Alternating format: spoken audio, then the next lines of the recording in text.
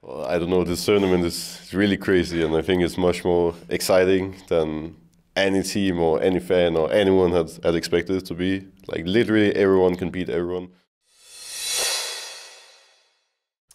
Hey everyone, this is Darius from Shotcaller. I'm once again joined by Broxah after the loss against Team Liquid, but a win against Flash Wolves where you were clearly the MVP. What do you make of this day? You're still smiling? Well, I'm still smiling. Like, after the game, I obviously wasn't smiling too much. I was a bit salty and a bit sad that we lost against Liquid, but I think overall the day has been both really amazing and kind of bad at the same time. Like, obviously the Flash Wolves game was one of my personal highlights in my career so far. Like, it was really amazing. And then I really hoped we won against Liquid, so we could say that, okay, now we're actually in group stage or in a knockout stage and secure that spot in top 4. But we didn't, so I guess we just decided to make it exciting for tomorrow. Gotta keep it risky at the end of the day. On Knife's Edge, that's it. So, like, kind of talk me through what went wrong in the second game. Was it like a lot of people mentioned that the draft was wrong, that it was like a bit too cocky? You know, why would they put you not on a playmaking jungler and Caps not on a like carry mid laner? What was going on there?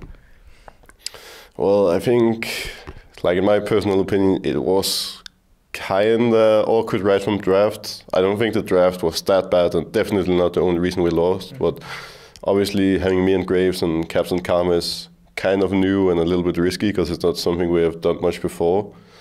But at the same time, it is something we've played in scrims and that have worked really well for us. So we thought that, okay, it's going to be fine, like, it's not going to be a problem. But well, in theory, Cap should have been pushing mid, bot lane should have been pushing, but everything just got messed up right from level 1 because Hurley got caught and they got first blood. So suddenly, we did not have mid push anymore, we did not have bot push anymore. Therefore, I couldn't really use the fact that I was playing Graves, and I couldn't really invade Xmithie too much on the Olaf. So our whole early game just got kind of ruined from level 1. Then later on, Olaf got a kill top lane. That made things even harder. So we just ended up falling behind right from the beginning, and then we just had to like really farm for late and hope they can't end the game. But they could, so that sucked. I mean, there was one fight where you almost brought it back, and then the Baron and of course the Elder Drake at 4 dragons. Or did they even have 5? I can't. It's like way too many. So that was kind of the end of it all. It felt like, I don't know. Just you tried to scale into late game, but you gave up so many objectives that it just didn't come to that point where everyone spiked. Yeah, well, it was really tricky and really hard to stall. We thought that after we dropped all the tier 1s, we would have a better shot at defending our tier 2s than we actually did. But they started dropping really fast. Then they got a sneaky Baron at some point. Like, we thought they were mid lane, and then suddenly Baron is almost down already. And that made the game pretty hard. On top of that, they were pretty lucky with the Drakes. Like, they got 3 Ocean Drakes and 2 Infernals, so that couldn't really be better for them either. So it was just like everything just went the wrong way for us right from the beginning. And then when we were actually about to catch up again, then things just went downhill really fast. Like, we had that one good fight, but apart from that, I think we just played kind of poorly. Okay.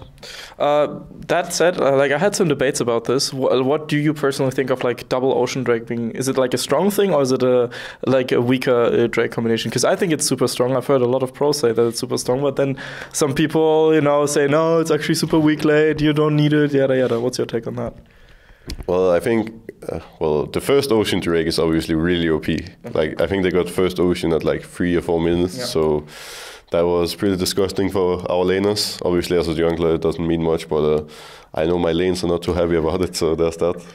I don't think that having 2 Ocean Drakes necessarily is too annoying, apart from like early game. Mm-hmm. But I think when you have 3 Ocean Drakes, it's really disgusting. Like, there was some fights where we got them all really low, but then we know there are 3 Oceans, so in our communication it's just like, okay, they're low, but there are 3 Ocean Drakes, so in 30 seconds they're all going to be back with almost full health again, which is a pretty sad thought now that they have Baron and are about to end the game. It made it a bit harder for us to stall. So I think, in my personal opinion, 3 Ocean Drakes are really, really OP. So yeah, I would assume, especially with a Cho'Gath on the enemy team, like that's just BS.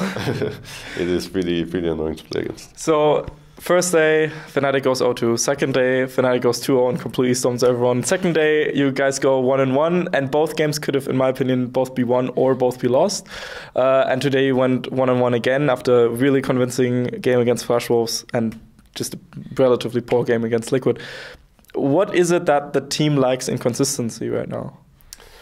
Well, I'm not even sure, to be honest. It just feels like I don't really think there's like one game specifically where we've played really poorly. Like maybe against Liquid today, the game wasn't that great, but like the 3 other games were all winnable. I think we should have won both RNG games.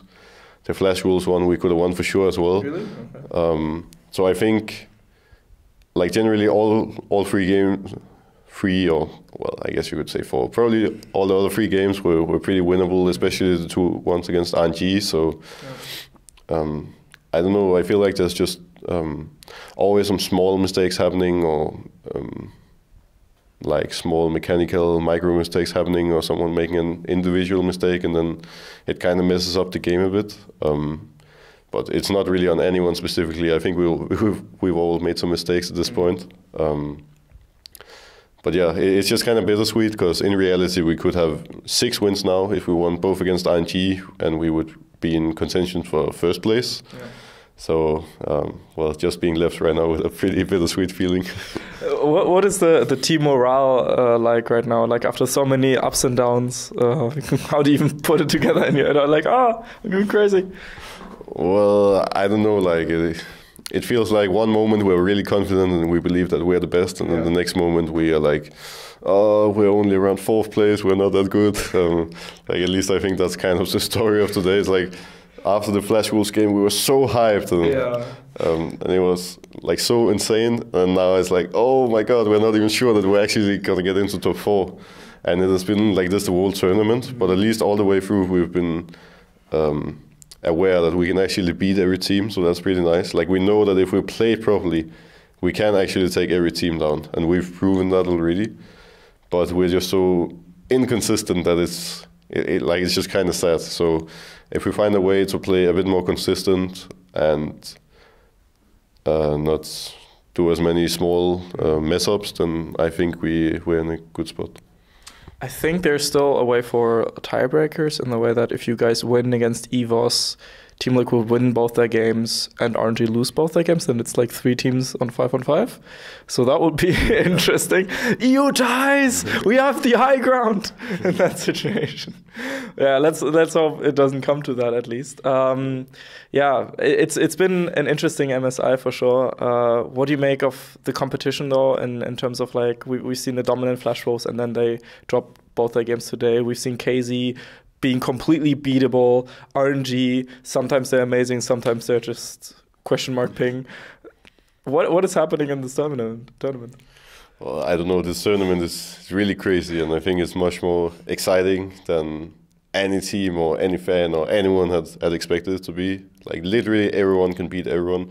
Obviously EVOS seems to be a little bit weaker than the other teams, but they still have potential to upset literally any other team. I mean, that game against EVOS, let's not... we were pretty close to losing against EVOS, that's for sure. So I think it's just like everyone can beat everyone, and it makes the tournament really, really close. So yeah, I mean, it's just really exciting and kind of nerve-wracking right now.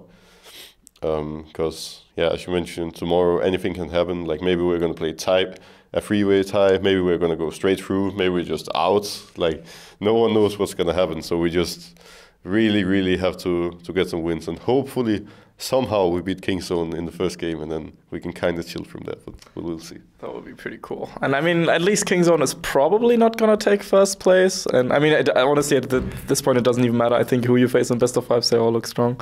But yeah, let's hope that you guys of course make it. Is there anything you would like to say to the fans out there watching?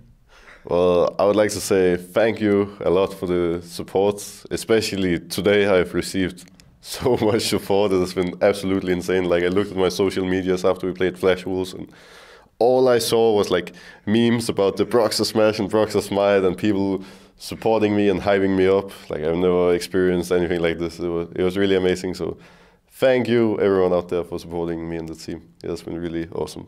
Thank Mr. Broxah. This was of course Broxah and Darius from the Shotcaller. Hope you had a good day. See you then with Fnatic hopefully in Paris. Bye bye. Hey everyone, hope you just enjoyed that MSI interview. We would very much appreciate your support, so please make sure to leave a like and a comment down below, subscribe over here and watch some more of our content here, and make sure to check out the shotcaller.net for more NA, EU and other regional content. Thank you very much for watching. See you guys next time.